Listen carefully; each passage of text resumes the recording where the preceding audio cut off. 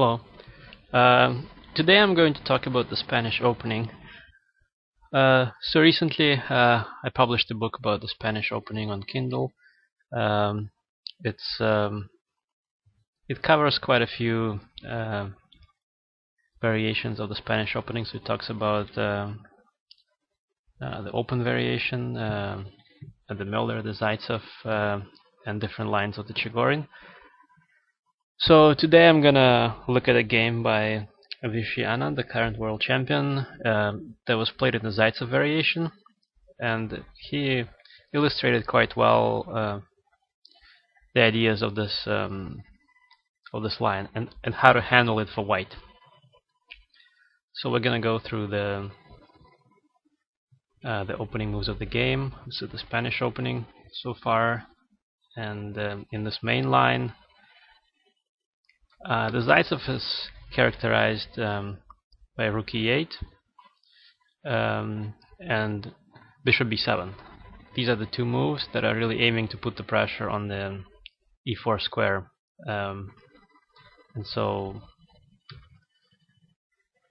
this pawn will it's already being attacked by the knight. Once the bishop retreats to f8, then the rook will put the pressure, and then the bishop will also come out to b7 and also try to put the pressure on this e4 pawn. So that's the idea. And against that, the line I'm recommending in the book is to play pawn to d5. And now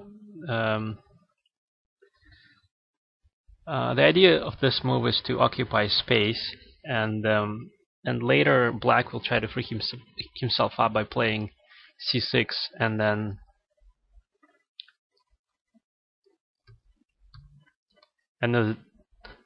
this should potentially open up this bishop on this diagonal and give white some control over the d5 square, and that square will become crucial, as we will see.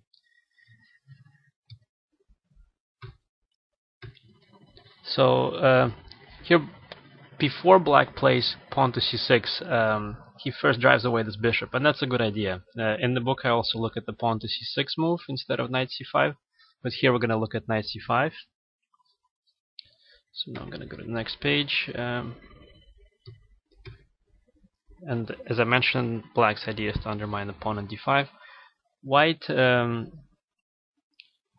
White could take on c6, but first he drives away the knight, and now this knight has to go to a passive square. Not like he can't go to e6, now he has to go to d7, and now white takes. And now white goes bishop g5, and here we get the position on this diagram. The idea behind bishop g5 is to, and end of white's following moves, is to really put the pressure on this knight on f6 and to fight for the control over the d5 square. And we'll see how crucial is that square in this line.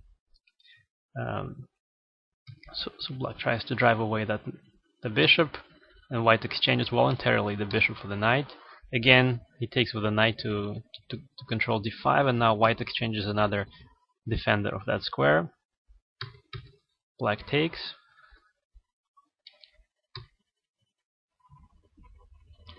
And in the position we get here, it's the main line of this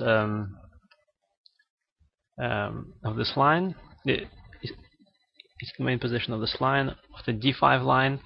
So here white is planning to advance this knight to the d5 square, if possible, and he'd like to establish that knight. So he'd like to swap these bishops and establish the strong knight on d5. And we'll see that this isn't very easy, but it's not impossible.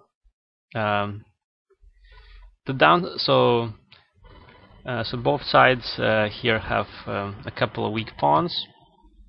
So black has a weak pawn on d6, as I explained, and white has a somewhat weak pawn on c3. So the position is fairly balanced, but white manages to outplay his opponent. So bishop to b3, attacking f7.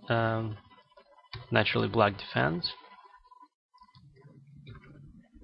and white also defends the pawn. And notice that nobody wants to capture, like white does not want to take on a6 and black does not want to take on b3 because that would just improve the opponent's pawn structure. Um,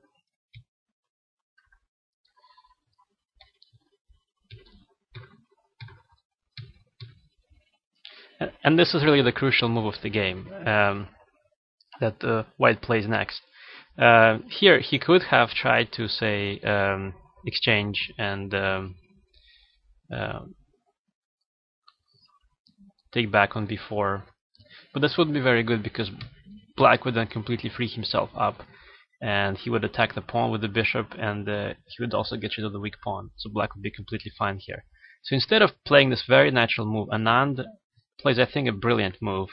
He ignores the fact that the black just took his pawn, and he sacrifices that pawn for the sake of activating his knight, and he plays knight to e3, and now even though he'll be down a pawn temporarily, he'll have this really beautiful piece, this knight on d5, and that knight will compensate for a lot of the downside, for the missing pawn, basically. So of course black takes back. He has to win this pawn at least, so that he's suffering for something. And black is really hoping to free up the bishop and to possibly exchange on e3, but white doesn't let that happen, so he runs away. And now this knight is really a monster here. And white also has 2 open files, and it's really difficult to neutralize that pressure.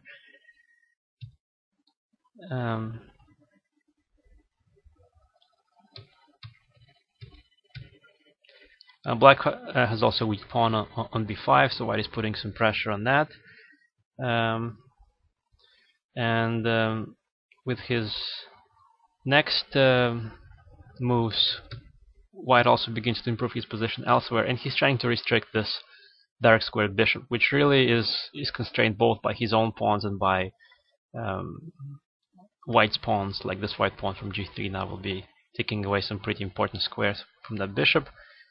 So the bishop has to go away, hoping to find a place on the queen side, but there isn't really a good spot. And now also h4, taking away the g5 square. And now here black played a slightly inaccurate move.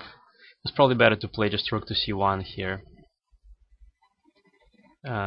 Instead he played rook to c5, and here Anand takes over. He goes knight to e3. It's very unexpected for a piece to go back, but now d6 is under the fire. And now suddenly also the b5 pawn is a target because the rook can't really stay defending it, and it also can't go to c6 because then the pawn just falls. So the rook has to go away, and now white plays rook to b6, and now this pawn is weak, and it's falling down. And white's going to have an excellent, very strong passed pawn, supported by the beautiful knight from d5, and black is left with a horrible bishop. So from here on it was fairly easy to convert. So black hopes to maybe create some counterplay, but it's pretty much impossible. And here